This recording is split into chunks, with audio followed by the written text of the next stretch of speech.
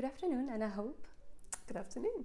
The White Rock, Le Rocher Blanc, published in French by Le Bruit du Monde, opens with a bus filled with people cruising through the Mexican desert towards the Pacific Ocean, with a Mara Akame, a shaman in the language of the Wixarikas, and a narrator, a writer who echoes the thought of the reader as to what are they all doing here? Is each chapter, each date part of the current that explains what brings these people in the 2020s to the White Rock? Yeah, that's a really good question. And I think, the answer is yes, because it's a very personal narrative. The character of the writer is drawn very much from my own life, but the questions that she is carrying as to what the hell are they all doing there, it can be answered in a very personal way. Obviously, I can give the facts of my story, which explain why the writer's in the bus, but it's also, as you say, a question about the larger tides of history that have brought these mostly Western travellers to this place to have this encounter with a shamanic culture and this extraordinary place of potency, which is the White Rock itself. I felt that time was central while reading the book, but not time as we mostly approach it. In the novel, I felt you underlined the paradox in that we are not eternal, but act as if we were, while nature is closer to eternity, but our acts endanger that. How do you reconcile time with death and life in the context of the White Rock? The existence of a human being and the existence of a place. Wow, that's very beautifully put. I think I was, at the time of writing the novel, and certainly in the year before I began writing the novel, I became incredibly involved in environmental activism. And, that was a lot of fear and a lot of energy and a lot of thinking about time. So the idea that we have 12 years to make the changes that are necessary, or we are headed for cataclysmic climate breakdown, or my daughter is 3 now, by the time she's 15, what world are we going to be in? So I was living, I felt, in a very not accelerated, but very sort of intensification actually of the sense and the meaning and the importance of time with relation to the natural world. And how we may exert our will, in terms of activism to try and save. But the journey that I went on in the writing of the novel was one of, in no way did I become released from the idea that humans need to engage in manifold actions to restore our relationship with the natural world. But I think through the writing of the novel, I came to a very different sense of the place of the human in relation to the natural world. And in fact, the final scene of the novel, I think, encapsulated some of my feelings. There's the South that was standing on the beach in Mexico, and there's the South that was writing the South standing on the beach in Mexico, who had this journey of writing the novel. And time, it's interesting, I'm going to go on stage and talk about time in like half an hour, and you're making me think about time in the novel, and it's the time that it takes place, and the time of the writing, and the thinking about time, and the thinking about the human in time, and then this, at the center of it all is this rock, which has seen everything, and which will be there when we are gone, and I know that's not a very clear answer to your question, but your question has just kind of made me think about all sorts of different things. So, yeah. Thank you. Reading The White Rock, I felt that the main characters were the rock itself, of course, but also that the human part lied more within the rituals, the beliefs, what was transmitted, rather than in the characters themselves. On the individual as if we were all part of a tie, a link to which we are mostly blind. How did you approach writing with nature and transmission of tradition? I mean, so I really struggled with writing the voice of the rock.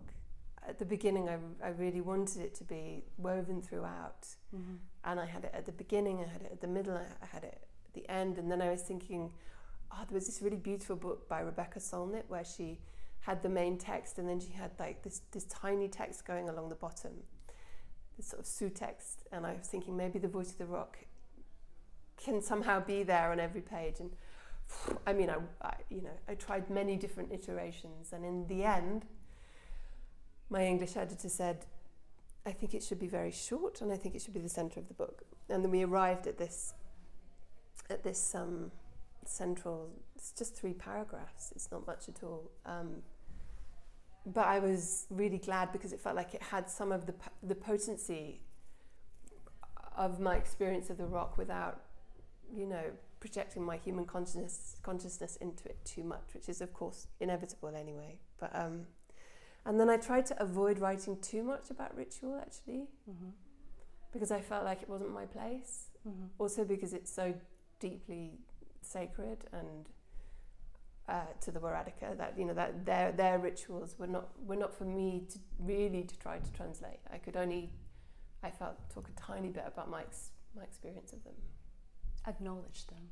Acknowledge them, exactly. Acknowledge them and acknowledge that it was my thirst for that connection, really, and my hunger for that connection. So, and again, time, I could say there's a very linear, part where I was trying to have a child and that led me to this connection and stuff. And then there's another part which says, well, that there's something else going on.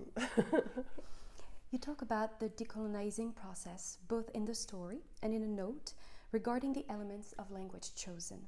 The writer questions her right to these prayers as a British woman within a culture that was violently oppressed. You mention at the end of the book conversations that guided you in your writing.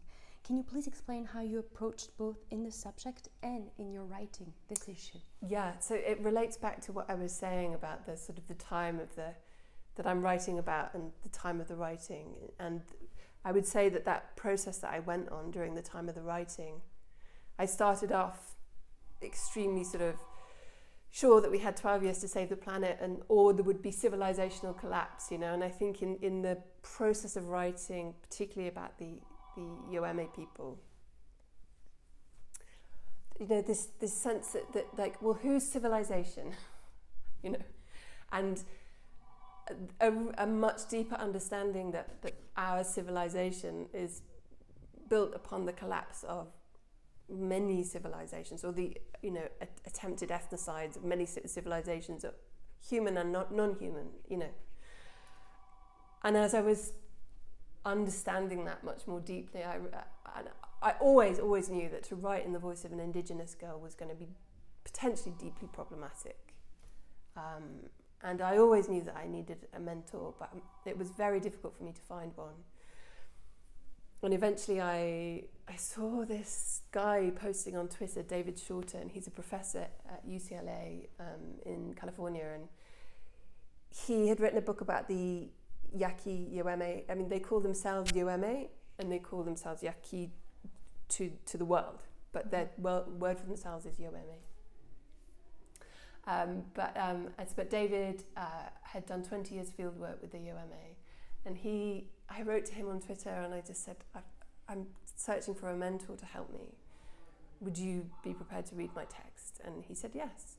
And he read sections of the book and was unbelievably helpful and funny. And in the end, when he thought it was good enough, he passed it to his mentor, who is a Yoeme poet and educator. And he's called Felipe Molina, and I actually had Felipe's book. I'd read it. It's called Yaqui Deer Songs, and it was published in 1984. And I had it, and I was like, "What, Felipe Molina?" And Felipe read the text, and he said he helped me with all sorts of language choices, But the biggest moment was that I had the sister attempt suicide in the centre of the book, the elder sister. Mm-hmm. And both men said, please change that. Mm-hmm. Because, you know, many things are true about the Yaqui, but above all, you know, we are a people who have survived, you know, and we have resisted and we have survived and we are still here and we still have our culture, you know, a phenomenally rich culture, and we have our culture in Sonora and we have our culture in Arizona, and suicide is not really what this girl should be doing. And I changed it, obviously. Mm-hmm. But it was, there are many examples in terms of kind of the relationship with the natural world, with the grandmother. They really helped me work with the character of the grandmother and her relationship with the herbs, and it was wonderful. It was so good to have them. At the beginning of the novel, you write, and you stated that earlier in the conversation, how to tell the reasons of the presence of the narrator in the bus is complicated. I quote you from the book. Or you could simply admit that this is complicated, that there are many different sides to every story, and leave it at that. Is a story like a rock? And by telling a part of the story, you must accept to leave some other part in the shadows, both as a writer and as a reader.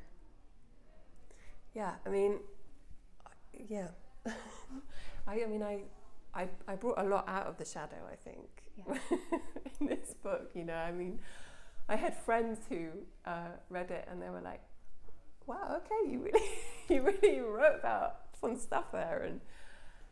And I think originally I was not going to be writing autofiction for the contemporary section. I had a whole other fictional character. It was all going to be fiction. And then I realised that the story that I was experiencing, the story that I was carrying, was far more potent than anything that I could invent, and so I began to write autofiction. But I wrote that at the very end of the writing process, so I'd written the kind of other 3 sections first, and I was thinking, is this just going to be totally claustrophobic? Because it's not only autofictional, then it becomes kind of metafictional, because all these characters are happening inside the head of the writer, and like, is that just too pretentious and blah. But in the end it just felt like the only way to do it, actually. You are the co-founder of Letters to Earth. Can you tell us a bit about how this initiative was born and why writing to you has a strength so unique that this is an instrument for the future? So I became very involved with the environmental group Extinction Rebellion in the UK. And I met some women through that, and we set up this campaign, Letters to the Earth, and it's still ongoing. Mm-hmm. You know, people can write their letters, and but this was a very intense period where we sent a big call out to people to write letters, and I think we had maybe 1,000 letters that came in, so particularly I would say from adolescents, and so we spent a long time reading through those letters, which were incredibly moving, and then we published it as a book in the UK and in the US, and that was, you know, the process of editing and choosing those letters and you know, rereading, particularly I think the adolescent letters were just, it was very intense and it was very moving, and yeah, I mean, the book, I remain incredibly proud of the book. I think for many people the process of writing a letter itself was powerful. I took part in many workshops where we sat with people and we heard their anxieties and their grief, and it was potent. I mean, I think what was the question was how why writing was writing an instrument for the future. an instrument for the future. Yeah, I mean, I think it is. It's strange because it feels like things have shifted so much in 5 years in terms of our awareness of the crisis and the kind of scale of the crisis, I think. And at the same time,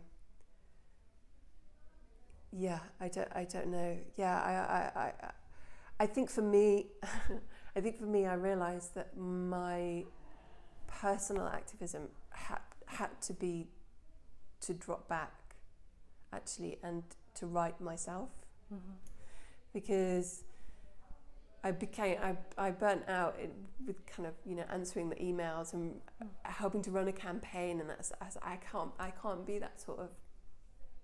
I can't do that really. It's not what I can do so well, but what I felt that I maybe could do was to write this book, and the book that I'm writing now is very, very, you know, the natural world is completely woven into it, and I feel like I can't right now without that kind of consciousness of the natural world. I can't imagine a book that is just about the human content. Do you know what I mean? Like I feel like the time for that is done. You know, certainly for me. So I'm interested in writing that forges that space between the human and the non-human, I suppose, in fiction and non-fiction, and I feel like that can only arise when you are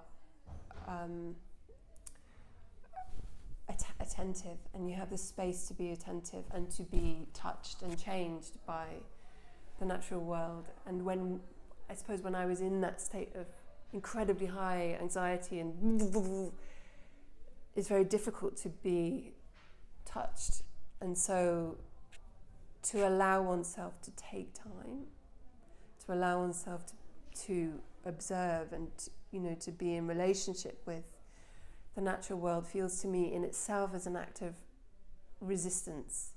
And if writing arises from that, then that's the sort of writing for the future that I'm most interested in. But the attention and the presence has to come as part of that. What book, what author would you invite us to read today, discover, learn about? Wow. Well, it's interesting because when I'm thinking about that scene on the beach, I'm thinking about a writer called Bayo Akomolafe, who is published he writes in English. I don't know if he's published in France, in French. But he writes essays, and he has a wonderful website, and he one of the essays that I read, that really affected me was, I think it was called "The Death of the Climate Activist," which I found really sort of confronting as a title. And in the essay, he writes about that very thing of questioning who has agency, like who is saving what world, you know, who has agency in this scene, like, you know, who's to say that the water itself doesn't have do you know what I mean, agency, and the kind of human hubris that thinks that we are in charge. So the sort of destabilizing of hierarchies of agency and consciousness, I found really fertile. Thank you very much, Anna Hope. My pleasure.